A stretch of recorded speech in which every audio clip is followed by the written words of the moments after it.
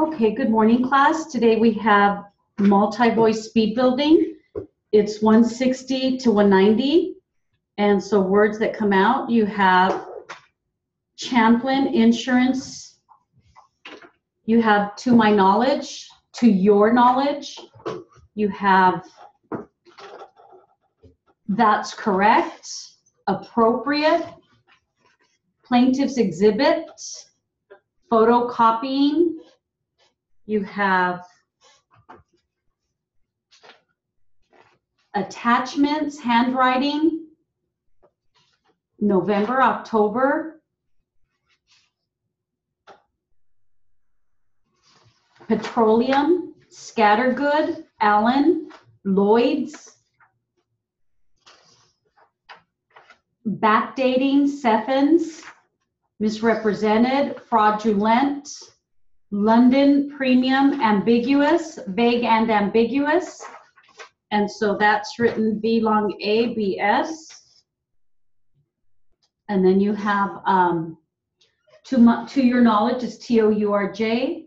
To my knowledge, TOIJ. You have, what else? Let me see. Separate is Sprat. It's one way of writing it. You've got handwriting. You can just write HAND and then WRIG, 2 strokes. You have Inbro. Insured is SNUR, come back D, insured. Colleague is KL long EG, colleague. And it starts at 160. It's in the middle, question by Mr. Munn. I believe it's always Mr. Munn's witness unless you have Mr. Weinstein speaking to either Mr. Munn or the witness. I am Mr. Munn. The witness. Mr. Weinstein. Mr. Munn. The witness. Mr. Weinstein. No. Oh, it sounds, I think everybody sounds like a, you don't think the apple cider will help if it sounds like a little hoarse, no? Or is it allergies, Maybe, or your sinuses. Yeah. Yeah. That's okay. It doesn't hurt. Uh-huh. All right. Okay, you all, this is 160. Starts with myself asking the witness questions. Nobody has purported to try to cancel this Champlin Insurance for any other reason than non-payment of premium, right? To your knowledge. To my knowledge, that's correct. And Champlin did pay the appropriate premium billed to us in the amount of $325,000 gross, right? Yes. And Plaintiff's Exhibit 20 is also from your files. Who sent this and what is it and when is it dated? There must have been something wrong with photocopying. The cover page has nothing to do with the next page. That's your testimony. I'm telling you that. The second page doesn't show that it was faxed. The only reason I say that is that I put the package together and I specifically recall that being a separate note. I noticed that your numbers on them are 98 and 99. Sure, it's very possible that the first page had no attachments to it. They're not stapled together. You put the clip together. No, they were stapled when I got them. They're clipped now. That's because I ran out of the staples. Would you accept a clip instead of a staple? This isn't something I've ever seen. Page 99 down in the lower right-hand corner of the document from your file marked Plaintiff's Exhibit 20 is a handwritten something. Do you know whose handwriting that is? That's my handwriting. You've seen it, have you not? Yes.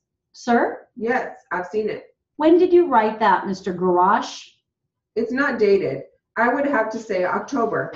End of October, 1st of November. Of 1986? Yes. To whom did you write it? To the file. It is entitled Champlin Petroleum, and your explanation begins, This premium was written for $750,000 and represented to the insured and broker for $325,000. The coverage was for $5 million x $15 million. Do you see that language? Yes, I do. The insured there is whom, Champlin Petroleum, and the broker is whom. Emmett and Chandler. On down, in defending on this paper your Inbro former colleagues, you state in the paragraph which you numbered 1, Inbro claims that they advised ENC very clearly that the premium was $750,000 and have evidence that they notified them in the way of a fax. Do you see that language? Yes, I do. Have you ever seen that so-called evidence? No. Who made that claim on behalf of Inbro? Alan Scattergood, To whom? Emmett and Chandler. How did you know about it? Alan Scattergood told me. Was there ever any claim by Scattergood that he notified Champlin of any such thing as that? No. Looking further at your handwritten note, which is part of Plaintiff's Exhibit 20, your paragraph number 4 says Lloyd's underwriters should be able to backdate coverage at the right premium. What did you mean by that?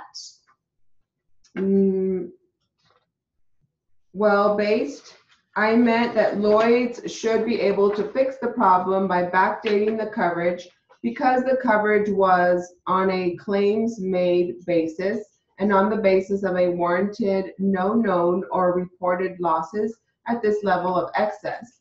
Unless there was a major catastrophe, there wouldn't have been a claim, and charge the appropriate right premium for the risk. By that, of course, you meant the appropriate premium represented to Champlin $325,000 for the year, right? Or closer to that, yes. In other words, Stephens wanted another $325,000 for that coverage. Did it not? This quotation assumes that the $325,000 can be recovered from London underwriters based on the fact that either the application was fraudulent, the terms were misrepresented, or any other, but basically on the basis that it was a fraudulent representation. All right. Champlin had already paid the $325,000 premium. You know that, don't you? Yes. You were proposing new coverage backdated for another $325,000, right? Yes. Who was supposed to pay that? That proposition would only work if the coverage was flatted out by London and the premium was returned. Did Inbro or any one of your group attempt to get London to flat out the coverage and return that premium? I'm going to object to the question as being vague and ambiguous. It bothers me when you refer to your group and Inbro. If you are referring to John Garage and Company, if you could just identify who you're talking about, I would appreciate it. Did anyone, to your knowledge, on behalf of any of the people who participated in selling this insurance to Champlin, ask the underwriters at? And so you have participated is PARP, come back, final D. You have, I wrote application is PLI, X with an asterisk. Catastrophe is KATAS asterisk and then F long E. And then colleague is KL long EG. Appreciate is PR long ERBT. PR long ERBT. You've got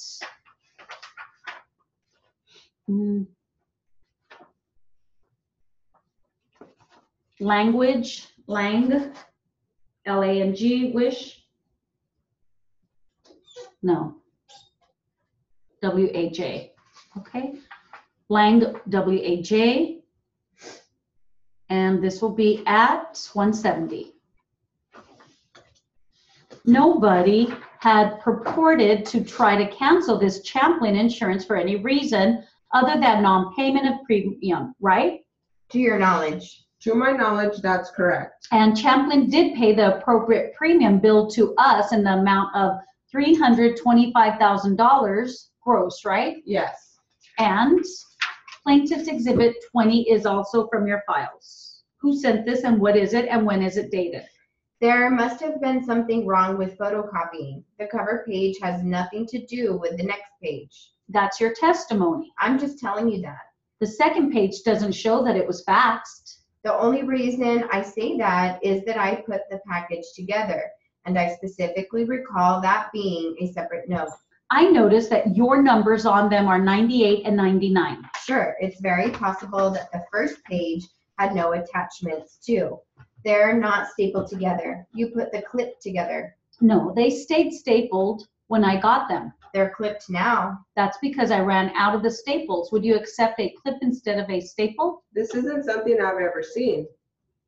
Page 99, down in the lower right-hand corner of the document from your file marked Plaintiff's Exhibit 20 is a handwritten something. Do you know whose handwriting that is? That's my handwriting. You've seen it, have you not? Yes. Sir? Yes, I've seen this. When did you write that, Mr. Garage? It's not dated. I would have to say October. End of October, 1st of November. Of 1986? Yes, To whom did you write it? to the file. It is entitled Champlin Petroleum, and your explanation begins. This premium was written for $750,000 and represented to the insured and broker for $325,000. The coverage was for $5 million, ex $15 million. Do you see that language? Yes, I do. The insured there is whom, Champlin Petroleum. and the broker is whom. Emmett and Chandler. On down in defending on this paper, your Inbro former colleagues, you state in the paragraph which you numbered 1, Inbro claims that they advised ENC very early that the premium was $750,000 and have evidence that they notified them in the way of a fax. Do you see that language? Yes, I do. Have you ever seen that so-called evidence? No. Who made that claim on behalf of Inbro? Alan Scattergood. To whom? Emmett and Chandler. How did you know about it? Alan Scattergood told me. Was there ever any claim by Scattergood that he notified Champlin of any such thing as that? No.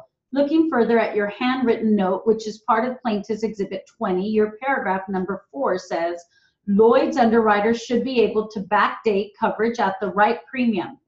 What did you mean by that? Well, I meant that Lloyd's should be able to fix the problem by backdating the coverage because the coverage was on a claims-made basis and on the basis of a warranted, no known or reported losses at this level of excess.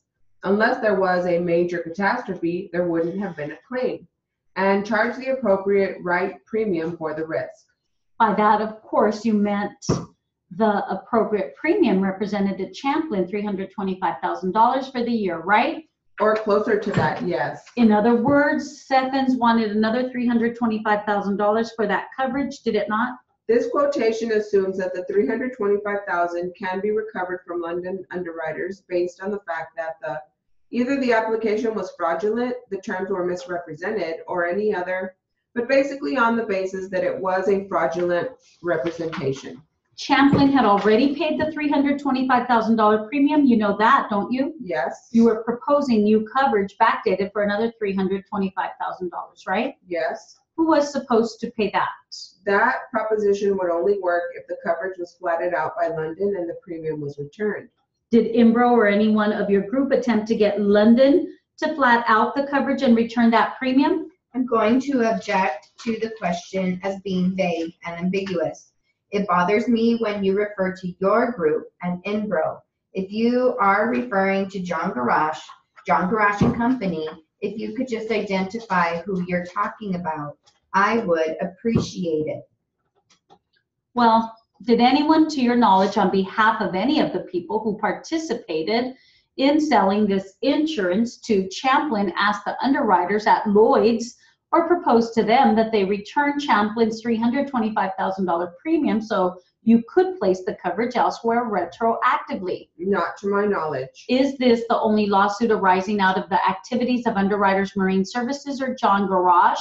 Or what's that fellow's name, Jack D, that is now pending? Okay, and so we have words that came out. You have warranted is W-A-R-N-T, W-A-R-N-T. Come back, final D. Coverage is K-O-V-R-J, one stroke. Appropriate is P-R Longo P-T. Retroactively is R-E-T, come back R-O, and then A-K-T, come back T-I-V, come back L-I. Retroactively. And this will be 180 for 5 minutes, you all. Nobody has purported to try to cancel this Champlin insurance for any reason other than non-payment of premium, right? To your knowledge. To my knowledge, that's correct. And Champlin did pay the appropriate premium billed to us in the amount of $325,000 gross, right? Yes. And Plaintiff's Exhibit 20 is also from your files. Who sent this and what is it and when is it dated? There must have been something wrong with photocopying. The cover page has nothing to do with the next page. That's your testimony. I'm just telling you that. The second page doesn't show that it was faxed. The only reason I say that is that I put the package together, and I specifically recall that being a separate note. I noticed that your numbers on them are 98 and 99. Sure, it's very possible that the first page had no attachments too. They're not stapled together. You put the clip together. No, they were stapled when I got them. They're clipped now. That's because I ran out of the staples. Would you accept a clip instead of a staple? This isn't something I've ever seen. Page 99, down in the lower right-hand corner of the document from your file, marked Plaintiff's Exhibit 20, is a handwritten something. Do you know whose handwriting that is? That's my handwriting. You've seen it, have you not? Yes? Sir, Yes, I've seen this. when did you write that, Mr. Garash? It's not dated. I would have to say October. End of October, 1st of November. Of 1986? Yes. To whom did you write it? To the file. It is entitled Champlin Petroleum, and your explanation begins. This premium was written for $750,000 and represented to the insured and broker for $325,000. The coverage was for $5 million x $15 million. Do you see that language? Yes, I do. The insured there is whom? Alan Scattergood. And the broker is whom? Alan Scattergood. On down. In defending on this paper, your Inbro former colleagues, you state in the paragraph which you numbered 1, Inbro claims that they advised ENC very early that the premium was $750,000 and have evidence that they notified them in the way of a fax. Do you see that language? Yes, I do. Have you ever seen that so-called evidence? No. Who made that claim on behalf of Inbro? Emmett and Chandler. To whom? To Emmett and Chandler. How did you know about it? Alan Scattergood told me. Was there ever any claim by Scattergood that he notified Champlin of any such thing as that? No. Looking further at your handwritten note, which is part of Plaintiff's Exhibit 20, your paragraph number 4 says, Lloyd's underwriters should be able to get or backdate coverage at the right premium. What did you mean by that? Well, I meant that Lloyd's should be able to fix the problem by backdating the coverage because the coverage was on a claims-made basis and on the basis of a warranted, no known or reported losses at this level of excess. Unless there was a major catastrophe, there wouldn't have been a claim, and charge the appropriate right premium for the risk. By that, of course, you meant the appropriate premium represented at Champlin $325,000 for the year, right? Or closer to that, yes. In other words, Sethens wanted another $325,000 for that coverage, did it not? This quotation assumes that the $325,000 can be recovered from London underwriters based on the fact that either the application was fraudulent, the terms were misrepresented, or any other, but basically on the basis that it was a fraudulent misrepresentation. Champlin had already paid the $325,000 premium. You know that, don't you? Yes. So you were proposing new coverage backdated for another $325,000, right? Yes. Who is supposed to pay that? That proposition would only work if the coverage was flatted out by London and the premium was returned. Did Inbro or any one of your group attempt to get London to flat out the coverage and return that premium? I'm going to object to the question as being vague and ambiguous. It bothers me when you refer to your group and Inbro. If you're referring to John Garash and Company, if you could just identify who you're talking about, I would appreciate it. Did anyone, to your knowledge, on behalf of any of the people who participated in selling this insurance to Champlin, ask the underwriters at Lloyd's or propose to them that they return Champlin's $325,000 premium so you could place the coverage elsewhere retroactively? Not to my knowledge. Is this the only lawsuit arising out of the activities of Underwriters Marine Services or John Garash, or what's that fellow's name, Jack D, that is now pending? No. What others are? Underwriters Marine Services has sued Jack D.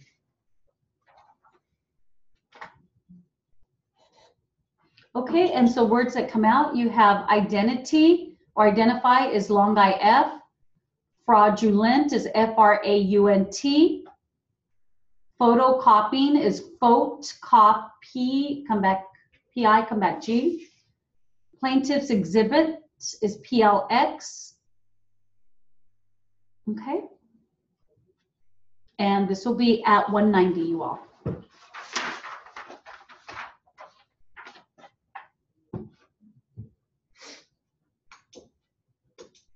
Nobody has purported to try to cancel this Champlin insurance for any other reason than non-payment of premium, right? To your knowledge. To my knowledge, that's correct. And Champlin did pay the appropriate premium billed to us in the amount of $325,000 gross, right? Yes. And Plaintiff's Exhibit 20 is also from your files. Who sent this and what is it and when is it dated? There must have been something wrong with photocopying. The cover page has nothing to do with this next page. That's your testimony? I'm just telling you that. The second page doesn't show that it was faxed. The only reason I say that is that I put the package together, and I specifically recall that being a separate note. I noticed that your numbers on them are 98 and 99. Sure, it's very possible that the first page had no attachments too. They're not stapled together. You put the clip together. They were stapled, no, when I got them. They're clipped now. That's because I ran out of the staples. Would you accept a clip instead of a staple? This isn't something I've ever seen. Page 99, down in the lower right-hand corner of the document, right from your file marked Plaintiff's Exhibit 20 is a handwritten something. Do you know whose handwriting that is? That's my handwriting. You've seen it, have you not, Yes? sir? Yes, I've seen this. When did you write that, Mr. Garage? It's not dated. I would have to say October. End of October, 1st of November. Of 1986? Yes. To whom did you write it? To the file. Is it titled Champlin Petroleum? And your explanation begins. This premium was written for $750,000 and represented to the insured and broker for $325,000. The coverage was for $5 million, ex $15 million. Do you see that language? Yes, I do. The insured there is whom? Champlin Petroleum. And the broker is whom? Emmett and Chandler. On down and defending on this paper, your Imbro former colleagues, you state in the paragraph, which is numbered 1, Imbro claims that they advised ENC very early that the premium was $750,000 and have evidence that they notified them in the way of a fax. Do you see that language? Yes, I do. Have you ever seen that so-called evidence? No. Who made that claim on behalf of Imbro? Alan Scattergood. To whom? Emmett and Chandler. How did you know about it? Alan Scattergood told me. Was there ever any claim by Scattergood that he notified Champlin of any such thing as that? No. Looking further at your handwritten notice, which is part of Plaintiff's Exhibit 20, your paragraph number 4 states Lloyd's underwriter should be able to backdate coverage at the right premium. What did you mean by that? Well, I meant that Lloyd's should be able to fix the problem by backdating the coverage because the coverage was on a claims-made basis and on the basis of a warranted, no known or reported losses at this level of excess. Unless there was a major catastrophe, there wouldn't have been a claim, and charge the appropriate right premium for the risk.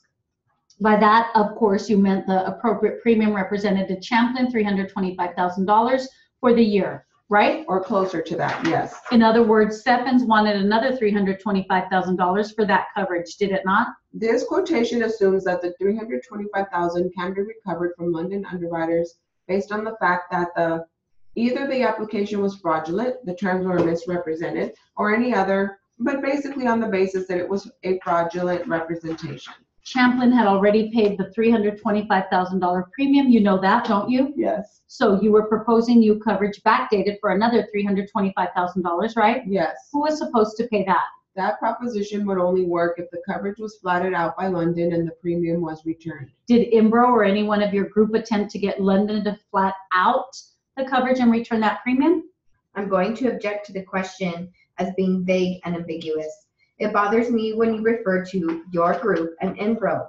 If you are referring to John Garage and Company, if you could just identify who you're talking about, I would appreciate it. Did anyone to your own knowledge on behalf of any of the people who participated in selling this insurance to Champlin ask The underwriters at Lloyd's are proposed to them that they return Chaplin's $325,000 premium so you could place the coverage elsewhere retroactively. Not to my knowledge. Is this the only lawsuit arising out of the activities of Underwriters Marine Services or John Garage? Or what's that fellow's name, Jack D, that is now pending? No. What others are? Underwriters Marine Services has sued Jack D. Okay. And I did write right hand, you all, is our final ND with an asterisk. And we'll get ready for your tests. Okay, class. So now we have some proper names on your 180 multi number 1.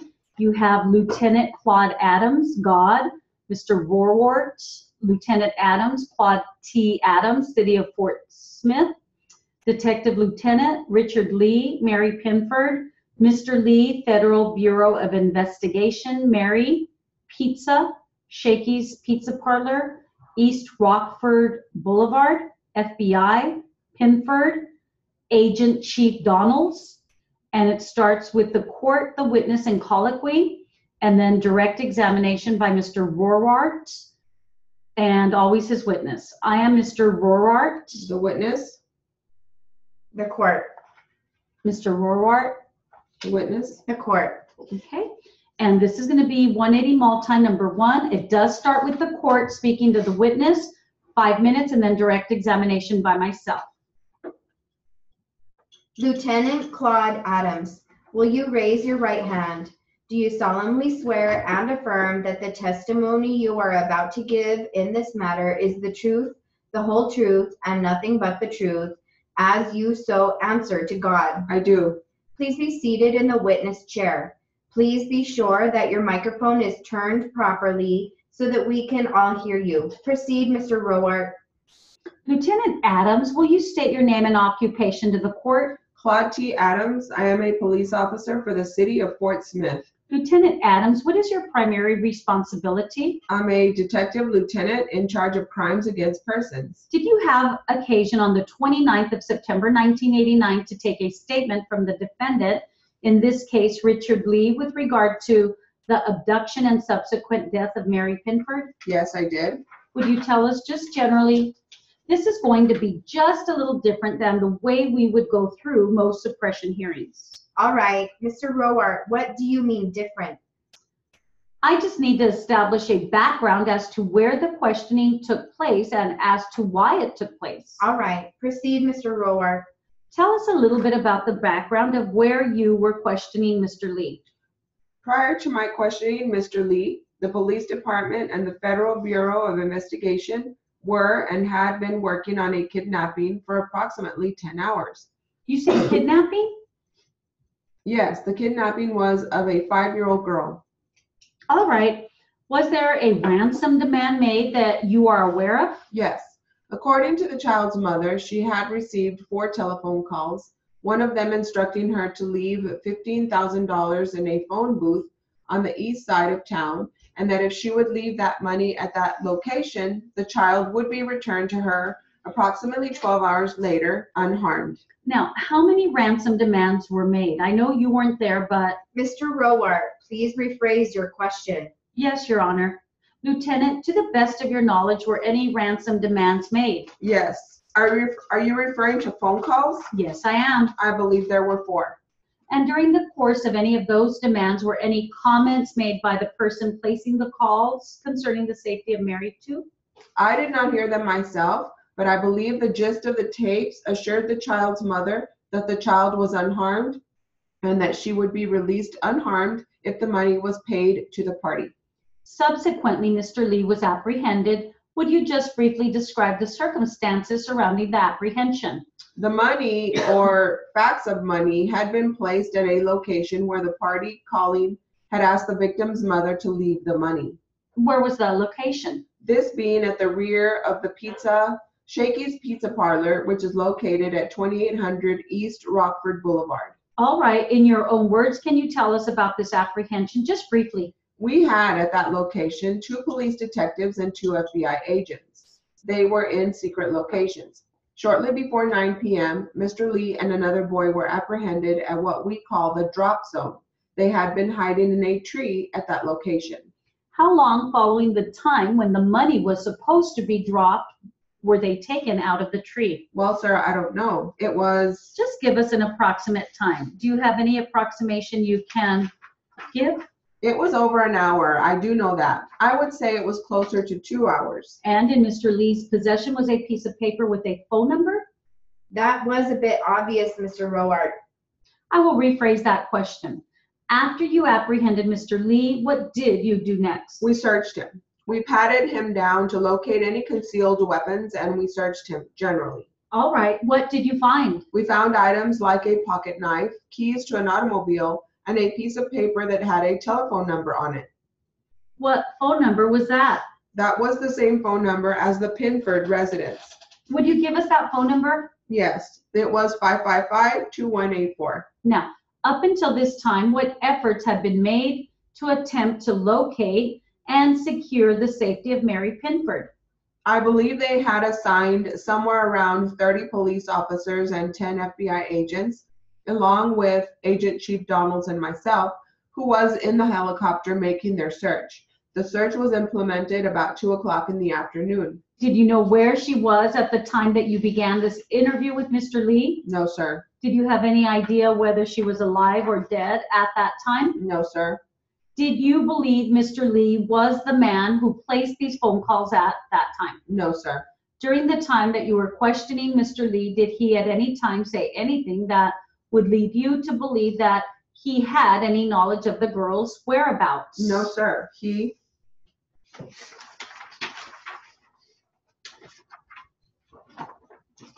And we have on your second 180 multi, proper names, Mr. Eduardo Cortez, Angel, and Tri-State. You have, it starts with Mr. Erxleben asking questions to the witness in the middle. Always Mr. Erxleben's witness unless you have Mr. Power speaking to either one of us. I am Mr. Erxleben. The witness? Mr. Powers. Mr. Erxleben. The witness? Mr. Powers. And this will be 180 number 2 multi for 5 minutes, you all. Starts with myself asking the witness questions. You didn't go to Standards and meet with them every day, did you? No, sir. Once a week, once a month? Once a week. At that time, you reviewed each employee's rating, standard, and percentages. Is that correct? That's correct. And the report was made, either be it bad or be it good, as to how that employee had done. I don't understand. You said that if it wasn't a warning report that was done, that a speed memo could be done or an observation form could be done. You also said it could be complimentary or it could be deficit. In what period of time, sir? I'm not sure of the question. Don't ask a question. I will start over. The next week after this report, this warning report that was produced on 7/3 of 1988, the next week we don't find a warning report. Was there some other report done? It could be possible. It could be. Did it have to be? If it had been made his goal, would a report have been done, some kind of report? Yes, sir. Would that have been a speed memo or something on that order? If he made his goal, sir, it would come out on computer printout. Would a speed memo or an observation form or a warning report have been done on what the computer had said because of what the computer said? It's possible. It didn't have to be done. Not necessarily. Could a person perform less than their goal and not be given a warning? No, sir. They had to perform their goal or they would have received a warning. Is that correct? Well, warning in which text do you mean? Any kind of a warning, whether it be verbal, whether it be an employee warning report as we see here, or whether it be a speed memo or an observation form. Not necessarily so. What else could it have been? It could be a counseling, sir. Are counseling recorded in some way? Yes, sir. Is there a form that this counseling is recorded upon? Yes, sir. What is the name of that form? Counseling forms. And would that counseling form have been kept in his personnel file? It is in the standards. It is in the standard records. Okay. Would any other report been done if a person had not made his goal? We talked about a warning report and a counseling, a speed memo, and an observation report. Any or all of those could be done when a person did not make their percentage. Is that correct? Sir, your question, We talked about 4 reports now. We talked about an employee warning report. Those could be produced when an employee didn't make their goals. Is that correct? continuously if they didn't make their goals. See, there is where you are throwing me off again. I am looking at a warning report here that says that on 7/3, his productivity performance was 49.88. You said that is for the week. Uh-huh. You said that when a person doesn't make their employee goal, that one of these could be produced. Is that correct? This warning report could be produced? Yes, it could be. If this wasn't produced, perhaps a counseling report could have been done. Is that correct? That's correct. You also said that sometimes when a person does not achieve their goal, that there may be a speed memo produced. Is that correct? A speed memo to what regard, sir? Showing that the person did not achieve their goal. I did not say that. So a speed memo is not used in that way? They are used for counselings. Just answer. If he asks a question, answer it yes or no. If you can answer it yes or no. If a person doesn't make his goal, could a speed memo be produced to indicate that? Yes. Who would do the speed memo? Who would write it up? The supervisor. If Mr. Eduardo Cortez needed one done, would you do it? Or are we talking about his other supervisor, Angel? Again, I would do what, sir? Tell me what a speed memo is, sir. You write a note to somebody. You write a note to somebody. Do you ever write speed memos to the employees that have the job that Mr. Eduardo Cortez had? In reference to what, sir? To not achieving their goals. Not that I can recall. Do you ever write an observation form? Do you ever fill out observation forms? Yes, I do. An observation form with a person not making their quota, would that be notated in the observation form? By whom, sir? By you, sir. If I was, By Tri-State. If someone didn't make their goal and an observation form was filled out by Tri-State, would that observation form indicate that they had not made their goals? Does an observation form, we don't have an observation form here in front of us. Is that correct? correct. Do observation forms indicate whether the people make their quotas or their goals? No, sir. They never do. Well, again, I am confused on that. Can I interject here? I am confused myself. Are you asking him whether anyone at Tri-State would use an observation form? Okay, and we'll get ready for your 160s. For 160 number 1, Mr. Sims, Jane Sims, Meg, Pat, Huntsville, Alabama, Ms. Jones, and Mrs. Sims. This is starts with direct examination by Mrs. Jones at the very beginning. Always Mrs. Jones witness unless you have the court speaking to the witness, which you would have in colloquy. I am Mrs. Jones. The witness? The court. Mrs. Jones. The witness? The court. And this is 160 number 1 multi for 5 minutes. Starts with the very beginning direct examination by myself, Ms. Jones. Mr. Sims, how many children does your present wife, Jane Sims, have? 6. And you are currently living with her, is that correct? That is correct. And the 2 children of your marriage to Jane Sims are living with you. Yes, ma'am. How big is your house? 3 bedrooms. What other rooms are there? There's a living room, dining room, and kitchen. And 3 bedrooms? Yes, ma'am. Is one of the bedrooms made over from a hallway? No, ma'am. And how many beds are there in that home? There are 2 bunk beds, and there's 2 rollaway beds and a couch. Where are the rollaway beds? One rollaway bed is in the outside room that was just built on about 2 months ago. And one, Is that called one of the bedrooms? yes, sir. And there's one in the bedroom right off the bathroom? Yes, sir. And how many children are there in the bedroom which Meg inhabits? There are 4, ma'am. There are 4 children besides Meg living in that room, There are 3 besides her. but 4 children in that room. Yes, ma'am. What about with Pat? There's 3. There's 3 other children besides her. Are any of these children that live in this house besides Meg and Pat your children? No, ma'am. Do you feel the house is clean, Mr. Sims? You mean clean? You mean is it messed up? Is it messed up by kids? Are there any vermin, pests, fleas, or any animals on the premises? There are, yes. We have 2 dogs and a cat. Does the house have roaches? Yes. Does the carpeting have fleas? It's not overrun. In which rooms of the house are the roaches? Mostly in the kitchen. Where are the fleas? In the living room. On the bedrooms too? No. I have never seen them in the bedrooms, no. Have you had an exterminator come out? No, ma'am. How long have you been in the house? Mrs. Sims has been there almost 5 years. Has your wife got a police record? Not that I know of, ma'am. Do you have any indication that she might have a police record? No, ma'am. Have you a police record? Yes, ma'am. Would you describe any convictions that you would include in that police record? Counselor, I need to stop you right there. Unless it's a felony, I don't think it's relevant. Have you been convicted of a felony? No, ma'am. Have you? Wait a minute. Objection is overruled. The court is interested as to the best interests of the children. Thank you, Your Honor. You may inquire further. Have you been convicted of any misdemeanors? Yes, ma'am. What have you been convicted of? Assault and battery When was that? in 1996. Where was that? Huntsville, Alabama. Would you describe the person whom you assaulted and battered? The court's not interested in going into the details of something that happened in 1996.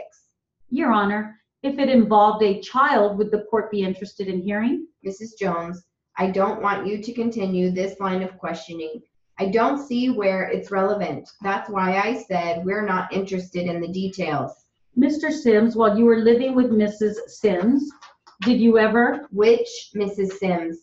I'm sorry, my client, the present Mrs. Sims. I believe that she was the second Mrs. Sims, is that correct? Yes, ma'am. While you were living and married to my client, did you ever strike her? Yes, ma'am. 1 or 2 times. 1 or 2 times. Did you ever strike the children? On the face? I spanked them. Yes, ma'am. With your hand? Yes, ma'am. Did you ever use any other kind of an instrument or object on them? I used to use a little paddle. A little strap? Is that what you said? A little paddle Made out of wood? made out of plywood. Did you ever leave any welts or bruises on the children? To my knowledge, no, ma'am. I never did. Did you ever use any other instrument besides that paddle and your hand? Not that I recollect. You never did? Not that I remember. No, ma'am. Do you drink alcoholic beverages? I have had 2 beers in 3 weeks. Yes, ma'am. What about prior to 3 weeks ago? Prior to before my mother died, I had a beer, maybe 2 beers a day. Yes, ma'am. Do you think that if we asked your children who are currently living with you about your drinking habits, that they would say the same thing? Do you mean if they've seen me drinking? I'm sorry. Repeat.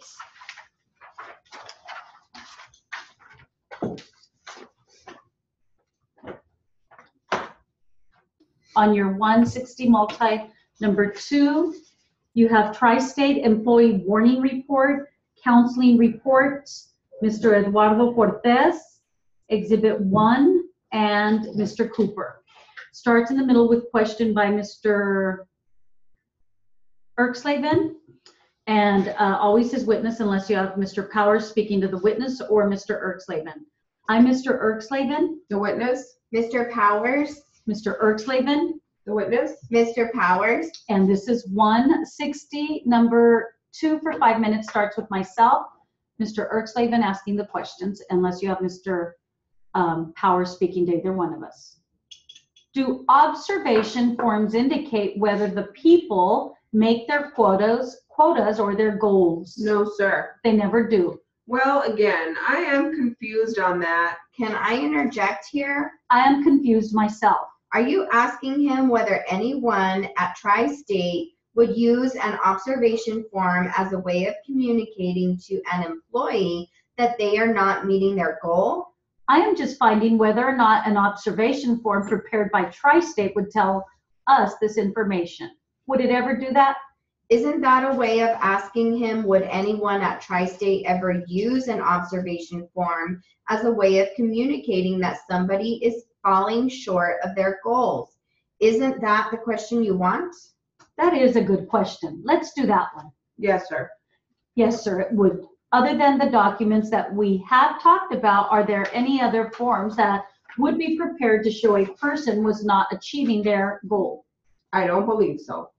If I don't find in the standard records personnel file or the administrative file a document entitled employee warning report, or a document entitled counseling report, or a speed memo, or an observation form for Mr. Eduardo Cortez for the week following Exhibit 1, is that fair to say he achieved his goal? When? The week after he didn't achieve his goal. No, sir. What other documents could indicate to us that he did not achieve his goal? Well, again, you are confusing me because I am just confused with your question, sir.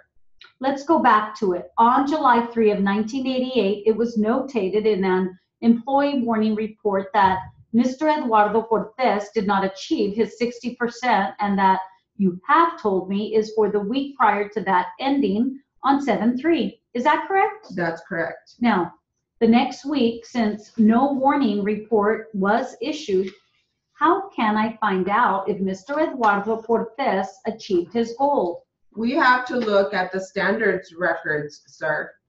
If I didn't look at the standards records, would there also be evidence in some other files that would show either he made it or he didn't make it? No, sir. So everything is all going to be in his standards files as to whether or not he achieved his goal. That's correct. Correct. You also said that a warning report is not prepared every time a deficiency exists on the percentage. Is that correct? That's correct. And you also said that there's no way for you to tell when he went from 60% as it was on July 3 to the 70% as it was on August 7. There is no way for you to tell when he was moved up from 60 to 70. Is that right? No, sir. Well, if you do know when he went up, would you tell me when he went up from 60% to 70%? Again, as I explained to you before, sir, these goals of 60 and 70 was to help the man, to help him to achieve his goal. It gave him a goal to shoot for. Mr. Cooper, we have had a chance to take a little rest. Maybe I can compose my questions a little bit clearer.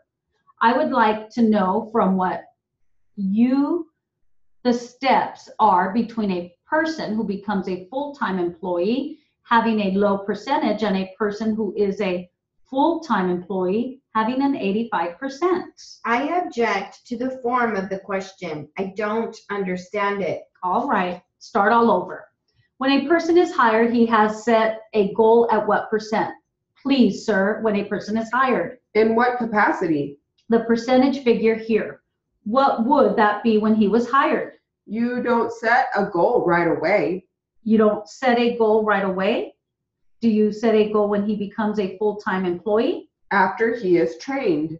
What do the goals start at for a person who has just barely been trained? 85%.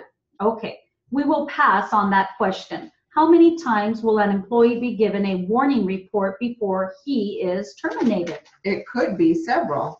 Are there guidelines set forth where he can go to see how many times he would be allowed a warning report before he was fired? Again, can you explain that, sir? Was there a place where Mr. Eduardo Cortez could go? A document he could read, or some other way he could determine how many times he would be warned before he was terminated? Warned as to not making his goal. Yes, sir. Where would that be? Or what document would that? Okay, you all, that concludes your tests. Have a great weekend. We'll reconvene next week with jury charge, okay?